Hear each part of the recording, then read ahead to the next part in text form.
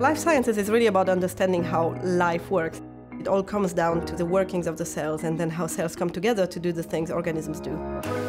Embryonic stem cells have this tremendous potential to give rise to theoretically any cell type in our body, cells that have the potential to really be transformative in terms of drug discovery and understanding disease progression.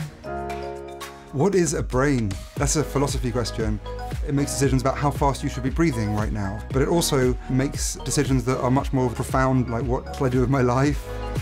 What we're trying to understand is how cells move and how they change shape. Your immune system cells move around your body all the time to look for pathogens. If you cut yourself, the cells from the wound will move together to close the wound. When movement is not controlled properly, then bad things can happen.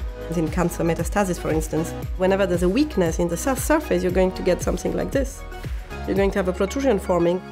For many years, it's been thought that these were a sign of cell death. We have shown in the lab that these spherical protrusions are actually quite often completely healthy, and cells can use this to move around, for instance, and propel themselves forward. I'm interested in understanding the computations, the algorithms that the brain uses to control our behavior. How neurons represent the world around us, learn about it, and make decisions in the world. When you make a coffee, you have a sequence of actions that you know you have to achieve in order to get the coffee into the cup. Those kinds of models of the causes and outcomes, we just need those in order to guide our everyday behaviors. And what I'm interested in is how those kinds of models of the world are represented by cells in your brain. People are working with the algorithms that I've developed now in people with anxiety disorder or depression and in various other psychiatric diseases. And there's a big field of computational psychiatry which is trying to tackle psychiatry from the bottom up rather than through this more serendipitous way of finding drugs that seem to work. One of the fundamental questions that we're asking is how do early embryo cells become specialized in their fate and function? If we understood the molecular properties of these early embryo cells, it could potentially give us really fundamental insights into early pregnancy failures. We received the first license that was approved by a national regulator to genetically modify early human embryos to understand fundamental aspects about gene function in a critical window of development within the first 7 days before an embryo has implanted in the womb. We've been able to demonstrate that even if a gene is present at the same time and the same place between two different species, there are actually differences in the way that it works and operates. If the gene is really important and development somehow stops, that tells us that that gene is absolutely fundamental for human development. I think it's imperative that we all collectively conduct this research with ethical rigor that it deserves. The work we started doing on how shape and fate changes are coupled is quite directly related to the kind of questions Cassie is asking about fate changes during embryonic development. There's increasing evidence that if you affect shape, if you affect mechanics, you can change the fate decisions a cell might undertake.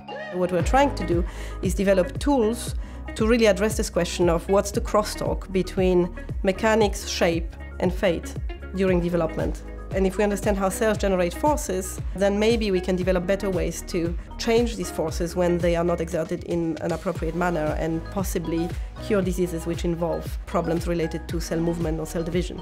We can't separate disciplines if we want to understand behaviors, especially behaviors which rely fundamentally on the generation of forces by cells, like movement and deformation.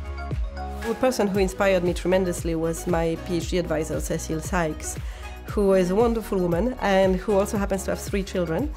And I always thought this was very striking and inspiring that you can have a very successful lab and a very successful family. I have a 2.5-year-old called Oscar, who's wonderful.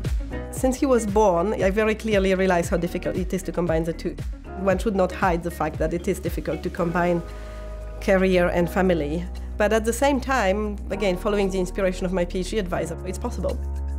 Historically in my life, I've done loads of things that are not science. I used to travel a lot, I played tennis, played golf, but in the last 4 years, I've basically done science and parenting.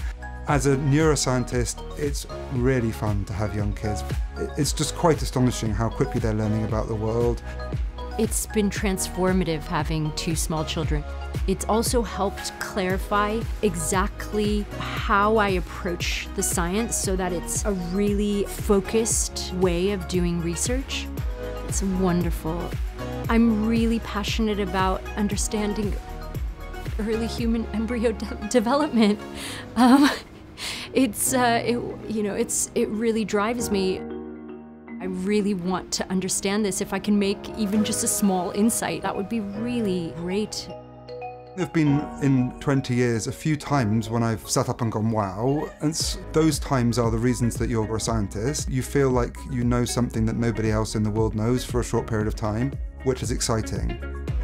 Since my father died, I've kept a picture of him in my office, of him climbing up a mountain. When I think of him, what comes to my mind is like the way is up. You have to keep going, you have to keep trying to answer the questions you want to answer, and you shouldn't rest until you get there. And also, the way is beautiful, and look around. And it's not about finding something, it's about trying to understand something, and that's what's exciting about science.